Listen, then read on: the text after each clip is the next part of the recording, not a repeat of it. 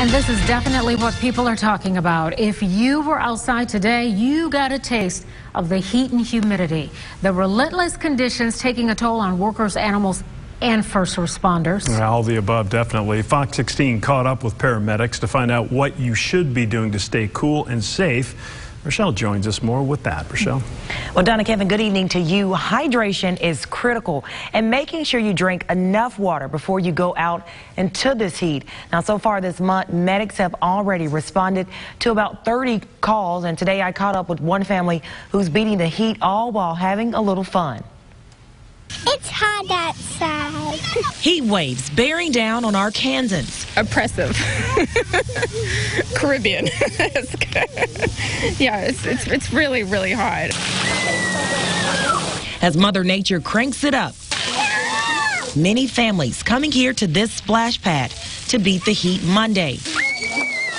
It's a great place to bring the kids. It's free and they cool off really quickly, and we just like watching how much fun all the kids here have together. The weather causing a dangerous sweat for people who work outside. Lots of cold water. The triple-digit heat index has crews working around the clock. We saw about 45 calls in July, so over one a day. We're up to around 150 so far for the year of some type of heat-related. Staying hydrated is key to avoid heat exhaustion and heat stroke. When you start feeling, weak, dizzy, cramps in your muscles, you probably need to get out of the heat.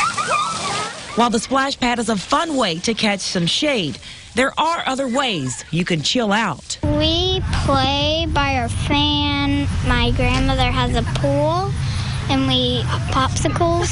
And as the heat returns Tuesday, medics remind you to listen to your body. When it tells you to slow down, go cool off, go inside and cool off or find some shade. Best advice is stay inside.